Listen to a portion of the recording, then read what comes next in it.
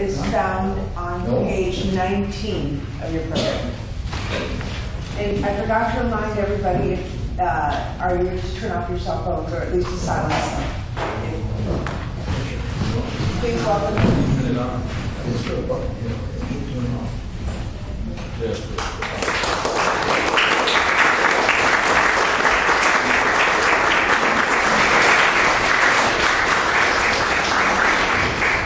Good afternoon, ladies and gentlemen.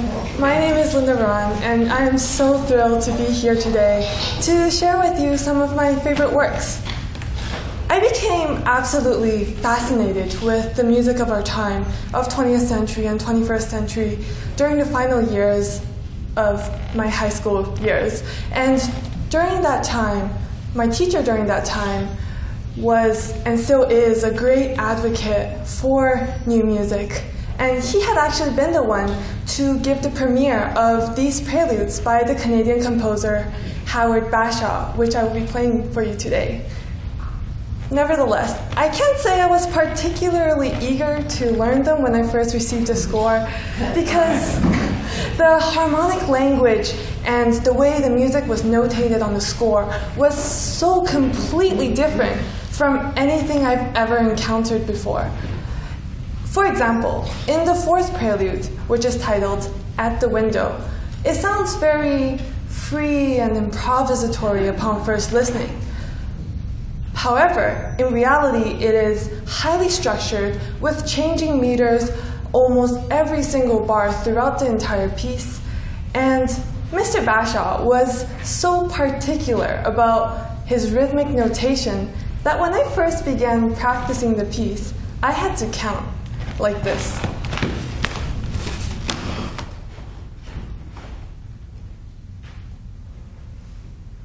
One, two, three, four, five, 2, 2, 3, 4, 5, 3, 2, 3, 4, 5, 4, 2, 3, 4, 5, 5, 2, 3, 4, 5, 1, 2, 3, 4, 5, 2, 2, 3, 4, 5, 3, 2, 3, 4, 1, 2, 3, 4, 5, 1, 2, 3, 4, 5, 2, 2, 3, 4, 5, 1, 2, 3, 4, 5, 2, 2, 3, 4, 5, 3, 2, 3, 4, 5, 1, 2, 3, 4, 5, and so on and so forth for a couple hundred more times before it became natural and organic.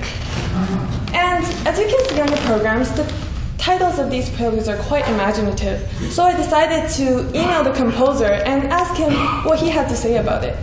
And about the fourth prelude, he said, the title invites the listener to imagine a closed, transparent window opening up to an awareness of different, distant existences. Now, the fifth prelude is titled Dita correnti, which means fingers running in Italian. And it presents a whole new set of challenges. It is fast, it is perpetual motion, and it pretty much covers the entire keyboard within 2 minutes. Structurally speaking, there is what the composer refers to as the home unit. And he instructs us to play this in a machine-like manner, as if our fingers are detached from the rest of our motionless bodies.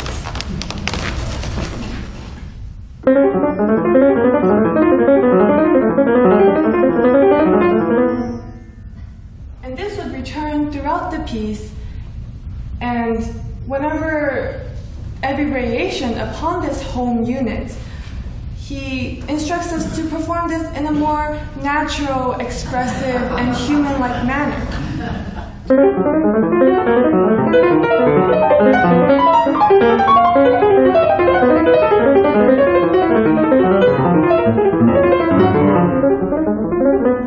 Etc. And about this prelude, he says the performer reveals there are two personalities that are revealed as the movement unfolds in an alternating, even escalating dialogue. And something inside the machine pulls away from itself, but it always gets pulled back. For me personally, I think this is almost a satirical mockery of the modern society's addiction and attachment to their electronics and machinery. So without further ado, here are the Preludes by BASHAW.